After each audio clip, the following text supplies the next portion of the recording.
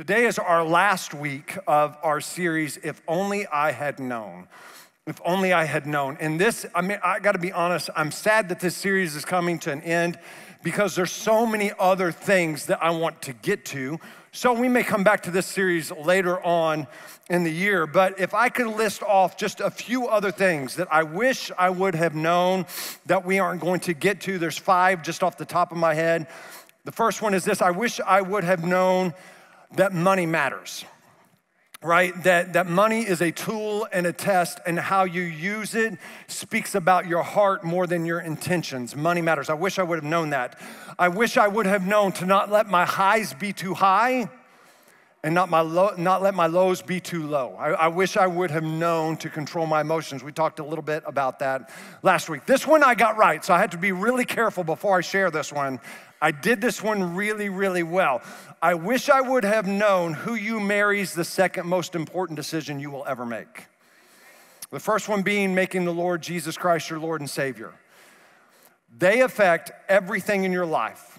Your mental health, your happiness, feeling loved, how you get through tragedies, your success, how you raise children, and much more so. For all of you dating and engaged, you better take your time, choose wisely, and for all of you that are married, keep investing in your marriage. I wish I would have known time spent with those you love is way more valuable than money you will earn and make. I wish I would have known that. And I wish I would have known, and I'm still trying to learn this one, you can't control everything, but you serve a God that does. So give him control because he knows what he is doing. I wish I would know that. I know it, but I gotta get it, right? But today I wanna talk to you about ski accidents and overalls. Ski accidents and overalls, and today I wanna talk to you about getting hurt by other people. Getting hurt, going through pain caused by other people, other organizations, other things. And here's what I wish I would have known, and it's our first point today. I wish I would have known that hurt and pain don't have to make me negative and turn me into a victim. I wish I would have known that hurt and pain don't have to turn me negative. I don't have to become a negative, skeptical person, and I don't have to develop a victim mentality. Most every one of us here and watching online, we have scars, right? Some of you right now, you're like, oh, I got scars, right? And you know the story behind your scars. You've had surgeries. You did something dumb, right? And you got injured and you have a scar as a result. I remember being really little and my mom was cooking in an electric skillet. How many of you remember that back in the 80s? Come on, somebody. And she was making smothered steak with gravy. Hallelujah. And for some reason, my little tiny acorn brain decided to reach up. I don't know what I was thinking, if I was just gonna grab a piece of steak and start gnawing on it or what. But I put my hand up and it hits that electric skillet and it left a scar on this part of my hand. And I was like, rah, right? Like there was a scar that was left. There was trauma, there was pain that was had. And I still remember it to this day. And you have trauma. You've been through pain. You've been hurt. And here's what I know about you and me. You can tell me the story about it like it just happened, right? Some of the trauma and some of the pain that we feel don't leave physical scars, but they've left emotional scars. And some of you, I gotta tell you, because somebody's gonna come up and do this after service, you're a little too eager to show scars you shouldn't show to me. I'm like, hey, like you keep that to yourself. Some secrets are best kept secrets, right? Like, and the question is, what do we do with these injuries? What do we do with the pain and what do we do with the hurt that we have experienced? I remember being a youth pastor, and I got to go on a lot of ski trips at a certain church that I was a youth pastor at. And one of the first trips I got to go on was a ski trip with the college students, which that was a blast because they didn't need a whole lot of supervision. And we go skiing, and while we go skiing, we're going on this black. I'm a pretty decent skier, and as we're going down, a guy is out of control, and he takes my right leg out from behind me. And in the process, I find this out later, I tear my MCL because my knee's just like, clock. And so I had the fun of experience of laying on the mountain, trying to lay on a black that's like this without sliding, right? They put my skis up, and the ski patrol gets to come in and put this goofy looking guy in a big little stretcher sled type thing that's not long enough. My feet are hanging out, like going down the mountain like this. I'm like, if my knee wasn't hurt before, it is now, right? And I'm just being skied down like in the most humiliating way. You'd want to feel, I could not feel less of a man in that moment. As the little kids are like skiing by, what happened to him? You know, like all these ladies are spraying me with snow. What happened? You okay? I'm like, yes, I'm okay, right? This past week, I got to go skiing again. I'm with some buddies. We went to Park City, Utah from Monday to Friday. I still went skiing, had a blast, had a great time. And when I got around other people that were out of control, you know what I didn't do? I didn't go, ah! You know, I didn't freak out. I didn't just stop and say, what are you doing? You can't ski this mountain. You know, you're gonna hurt me. You're gonna injure me. No, I just learned to ski, learned to watch, right? Learned to stay out of their way, but I learned to enjoy myself and enjoy skiing. And some of us, we've been hurt. Some of us, we've experienced pain. And what has happened is it has kept you from enjoying your life. And you become this skeptical, this negative person that's constantly waiting for the next shoe to fall. And you've developed a victim mentality. And you're like, well, it's just a matter of time till they hurt me too. It's just a matter of time till it looks promising, it looks good, but it's gonna go wrong. Just give it time. And how do we deal with the pain and how do we deal with the hurt without it turning us negative? Without it turning us into a critic and having a victim mentality? The Apostle Paul wrote a ton of different letters to the church, and context is really important. Our text is going to be found in Philippians. But Paul starts writing the church in Philippi. In the book of Philippians, he is writing from a jail cell in Rome. And yet the book of Philippians is considered the book of joy. His context that he's writing is jail, yet the book and the letter is considered the book and the letter of joy. And in Corinthians, Paul writes in 2 Corinthians 11, 23 through 27, all that he's been through. And he says this, are they servants of Christ? I know I sound like a madman, but I have served him far more. I've worked harder, been put in prison more often, been whipped times without number, and faced death again and again. 5 different times the Jewish leaders gave me 39 lashes. 3 times I was beaten with rods. Some of you, this sounds like your childhood. Once I was stoned, not that. 3 times I was shipwrecked. Once, this one blows my mind. Once I spent a whole night and day adrift at sea. That would scare the mess out of me. I've traveled on many long journeys. I have faced danger from rivers and from robbers. I have faced danger from my own people, the Jews, as well as from the Gentiles. I have faced danger in the cities, in the deserts, and on the seas. I have faced danger from men who claim to be believers but are not. I have worked hard and long, enduring many sleepless nights. I've been hungry and thirsty, and I've often gone without food. I have shivered in the cold without enough clothing to keep me warm. And this is the context, this is the experience that Paul's life has been since he became a follower of Jesus Christ. And yet Paul writes this in the book of Philippians chapter 2, verse 14, do everything without complaining and arguing. Whoa. Everything in the Greek means everything. Do everything without complaining and arguing. That means helping out at the house too when you get home from work. Do everything without, we could just spend all day there. He writes this in Philippians 3:1. Whatever happens, my dear brothers and sisters, rejoice in the Lord. I never get tired of telling you these things, and I do it to safeguard your faith. Whatever happens, no matter the pain, no matter the hurt, no matter if you're shipwrecked, no matter if you're adrift at sea, rejoice in the Lord. Philippians 4:4, always be full of joy in the Lord. I say it again, rejoice. And all the pain, all the hurt, all the betrayal, people talking about him, people gossiping about him, people ruining his reputation and character. They called him cult leaders. They said all these nasty things, done all nasty, hurtful things to him. How did he come to a place where he can say, whatever happens, rejoice? Do everything without complaining and griping and arguing. I'll say it again, rejoice in the Lord. How did he do it? It's found in Philippians chapter 3.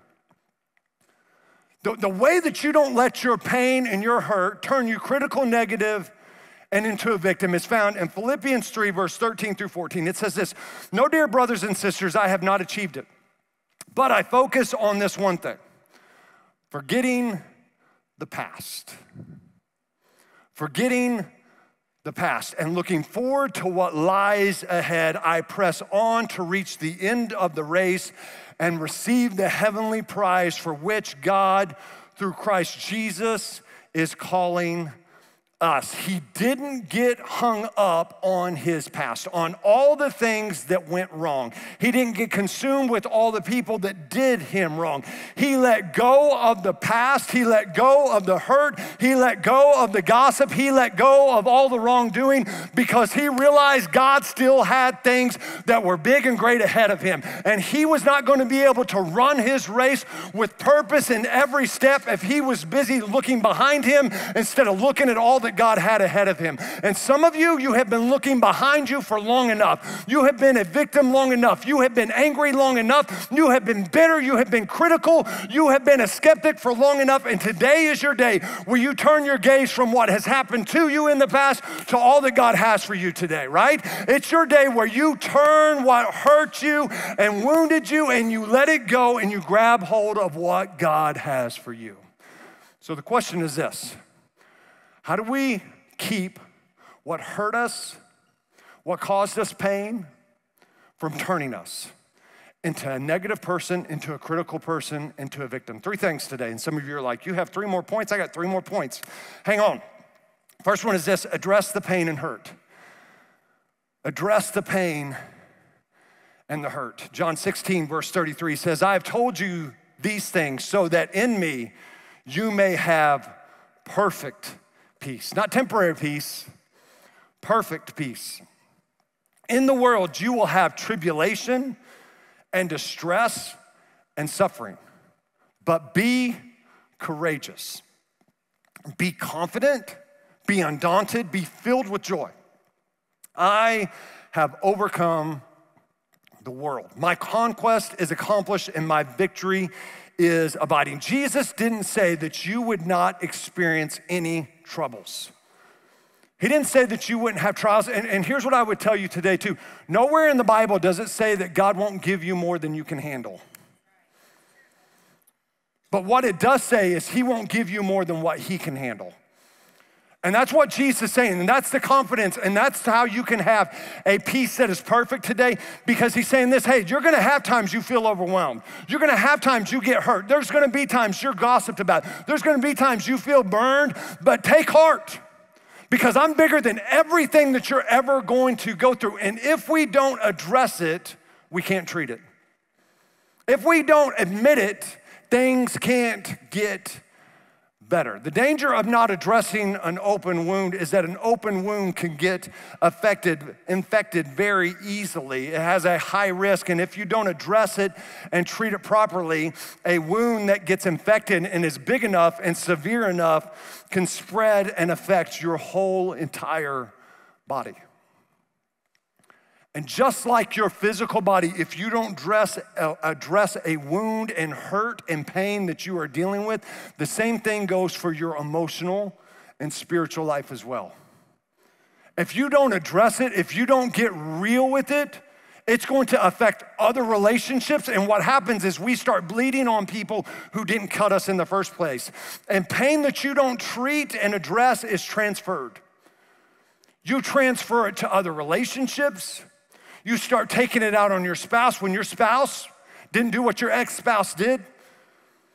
Your spouse didn't hurt you at work. Your spouse didn't betray you, but they're bearing the brunt of it. Why? Because you haven't addressed who hurt you and who caused the pain in the first place. You start being paranoid and you start being critical and negative and having a victim mentality when it comes to other friends, other opportunities, other relationships. And here's how you know you haven't addressed things is that you start grouping people and things together. You start grouping people and things together. You don't want to make new friends because new friends are just going to hurt you like your old friends did. You've got hurt and pain and bitterness and a victim mentality that you haven't addressed. You don't want to hang out with family anymore because family just will talk about you and betray you again. You don't want to network and meet new people at work because work people just backbite and look out for number one. You don't want to go to church because church people hurt you. That pastor hurt you. That pastor talked about you, didn't do you right. And here's what I will tell you. There's gonna be a lot of things in life that hurt you. There's gonna be a lot of things that you experience pain and you can't group it all together. Man, can I tell you, I have burned my mouth more times than I can even remember on pizza bagels and Totino's pizza rolls. But you know what this fat boy does? Those are, when they get around, I'm gobbling. I'm not letting it cool down. That's for sissies. I've had brain freeze every time I eat a snow cone, but every summer I am downing some snow cones and giving myself brain freeze. I'm like, I knew it, but I'm doing it anyways. And listen to me, you can't group everybody together or you're missing out on what God has for you and what he wants to do. And let me be real honest on this point, I struggle, I get it. Because I don't want to admit somebody hurt me. I don't want to admit that their bad intentions, their gossip affected me. Because I feel like I'm letting them win. And there's a difference between having a victim mentality and pouting and addressing. And some of us, we need to address it because we're not getting any better.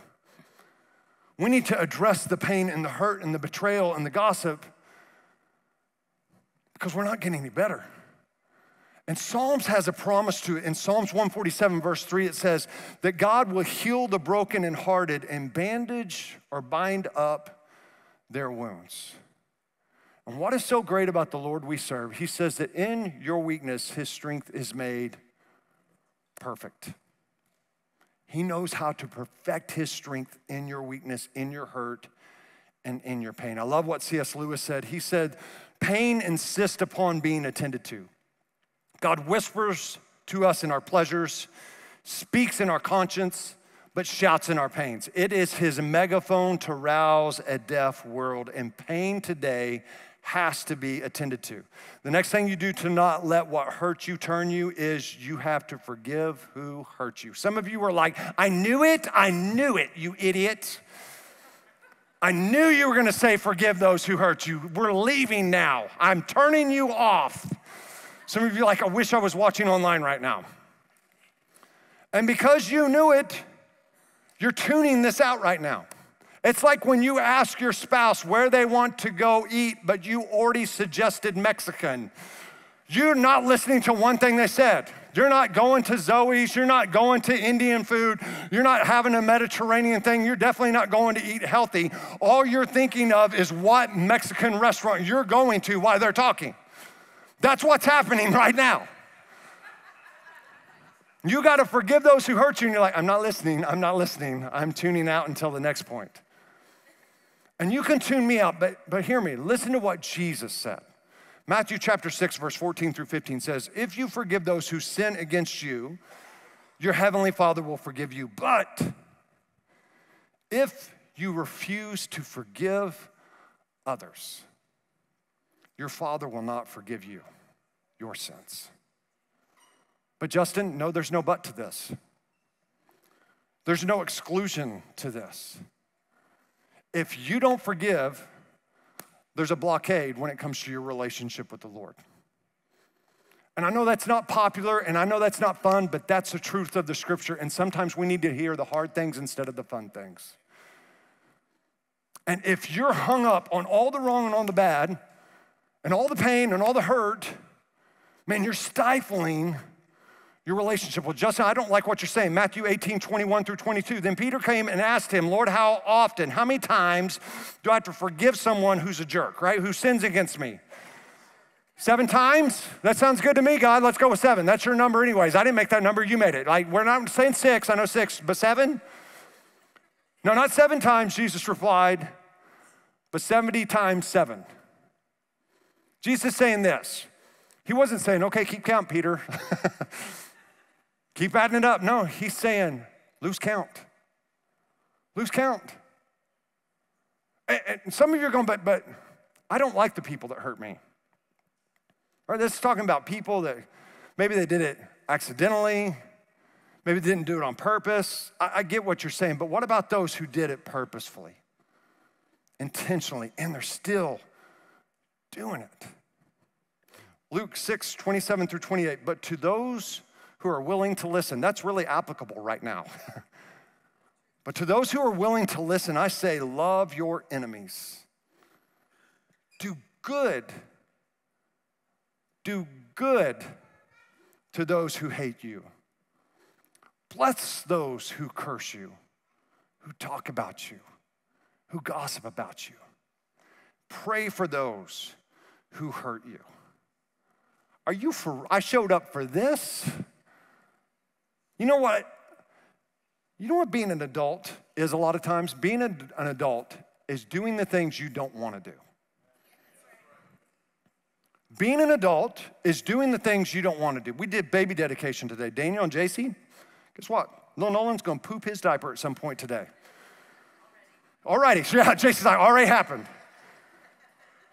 In the middle of the night, it's going to happen. And you know what? No parent, if you're just being honest, no parent wants, I just love changing the diaper. No, especially in the middle of the night. But you know what an adult, it's about doing what you don't want to do. When your little kid gets sick and they're able to get up out of the room and make it to the toilet and throw up, but they don't make it in time and they throw up on the chair, all over the floor, being an adult isn't delegating to your other kid that's not sick to clean it up. That's not, no. Being an adult is doing what you don't want to do. There are things in your life, doing the dishes. I don't want to do them, but being an adult is doing them because it needs to be done. I don't want to pay the bills, but paying the bills, you do it. Why? Because it's an adult and you got to do what you don't want to do. And this falls in the same category. You're never going to want to forgive somebody that hurts you. You're never going to feel your way to a place where you're like, okay, I feel like forgiving them for everything they said and everything they did, especially when they hurt your kids, especially when they hurt your spouse, especially when everybody doesn't know the whole story, because there's 2 stories to every side. But being an adult, Paul said it this way in 1 Corinthians 13, we talked about this last week. When I grew up, I put away childish things.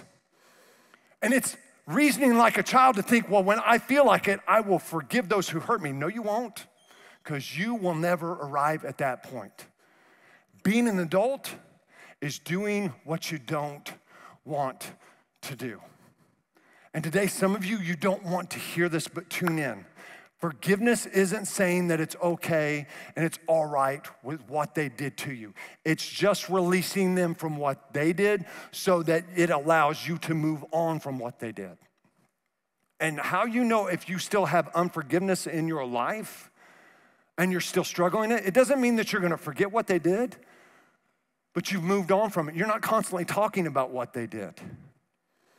And if you're constantly talking about what they did, I got news for you. You're still hung up on what they did. And it can be part of your story, but it can't be your reality. And there's a big difference. I gotta move on. Last way that you don't let what hurts you turn you into negative, critical, victim mentality is you stop picking what you wanna wear and you become obedient to put on what you must wear. You stop picking what you wanna wear and be obedient to put on what you must wear. Casey and I, great marriage, awesome marriage, phenomenal spouse, outkicked my coverage, get it. Married out of my league, I get it. I know, you're right, I understand. And when we get ready, for the most part, I will ask Casey, I'll ask my girls, hey, does this match? Does these things go together? And you can probably tell when I didn't ask them, and it's pretty glaring obvious. And we will ask, hey, do you like this? And she'll ask me if I like it. And then we ask this too. Is it appropriate? Novel idea, I know. Crazy, is it appropriate? Some of you, maybe you should ask that. But it's just appropriate. So we go there, but there is one realm in my life, I don't care what she says, what my daughters say, I'm wearing them, and it is my Dickies overalls. These are mine. Nobody tries to take them in my household. And when I come out of the room in these, everybody rolls their eyes. They're like, oh, here's dad again, right? If I put these on and Casey's around, I look her in the eyes while I'm putting them on. I'm like, yeah, my Dickies overalls are coming out right now. It's happening. And the reason I'm not wearing them, some of you are like, why aren't you wearing? It's too much, it's overload of the senses if I have these on. I'm just telling you, it's too much. You're not there yet. But I don't care about the input. I don't care what they say I should wear, what I shouldn't wear with this. I'll stop wearing t-shirts underneath this if they keep it up, right? I'm just gonna be like, just overalls now, keep it up. Some of you have that family member. You're like, every family reunion, here comes Uncle John. But some of us, can I tell you, we have a realm of overalls in our life where we know what we should do, but we don't care anyways. This is gonna be the attitude I have it. This is gonna be the attitude I keep because, Justin, I know what you're saying and I should forgive others. Man, I've gotta address it, but you don't understand. You don't know what I've gone through, and this is the attitude I'm gonna have. This is the attitude, because I'm just not there yet. And hear me, today it's not about what you wanna wear. It's not about what your default is, what your personality is. It's about, as a follower of Christ, are you in charge of running your life and having overall realms of your life where you're not listening to the Word of God, you're not listening to the leading of the Holy Spirit, or are you defaulting to His leading and what the Word of God says? Because it's not about what you want to wear, how you want to act, how you want to respond. Today it's about how does the Word of God tell you to react, tell you to respond, and what attributes and what fruit of the Spirit does the Holy Spirit tell us to put on? And in Colossians chapter 3, verse 12 through 15, Paul says this, since God chose you to be the holy people He loves, you must, everybody say that with me, you must clothe yourselves with tender-hearted mercy, kindness, humility, gentleness, and patience. Make allowance for each other's faults and forgive anyone who offends you. Remember, the Lord forgave you, so you must forgive others. Above all, clothe yourself with love, which binds us all together in perfect harmony, and let the peace that comes from Christ rule in your hearts. For as members of one body, you are called to live in peace and always be thankful. So summarizing this, what are we supposed to put on and clothe ourselves with? Mercy, kindness, humility, gentleness, patience, making room for other people to be jerks, for other people's faults. Making room because other people are going to do you wrong. And forgiving anyone who offends you. Man, Justin, that's so hard. Yeah. I'm not telling you it's gonna be easy today. But what I can tell you is it will be worth it. I came across this passage during my devotion, and it's in Luke chapter 5. It's the first recording that Luke has when Jesus meets Peter, James, and John. And Peter, James, and John are expert fishermen. They know what they're doing in a boat. They've got it. They've been out fishing all night, and they've come up with nothing. They're exhausted. They've got nothing to show for all their efforts, all their energy, all the things that they knew to do, that they were trying to do, good things that they were trying to engage in, and they've got nothing. And it says this, when he had finished speaking, Jesus said to Simon, now go out to where it is deeper and let down your nets to catch some fish. Master, Simon replied, We worked hard all last night and didn't catch a thing. We got nothing to show for all our time and energy and effort. But if you say so, man. But if you say so, I'll let the nets down again. And this time their nets were so full of fish, they began to tear. And hear me, some of you, you're here today, you're watching online, and you're tired, you're hurt, you're broken, because you've been trying, and you've been trying all under your own power, all under your own energy, and the reality is you've got nothing to show for it.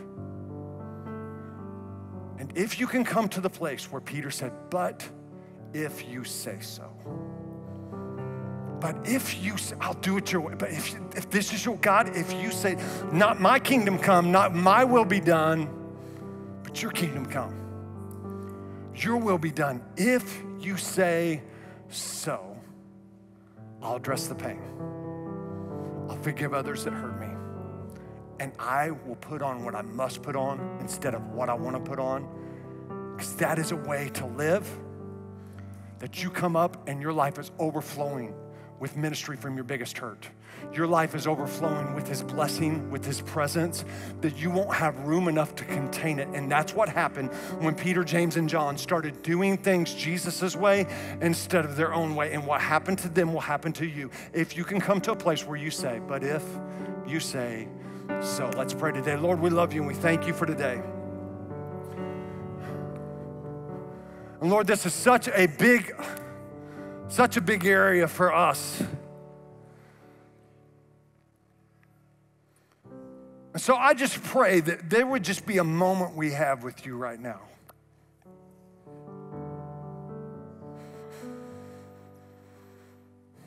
Because Lord, if I pretend I haven't been hurt, then maybe it's not real.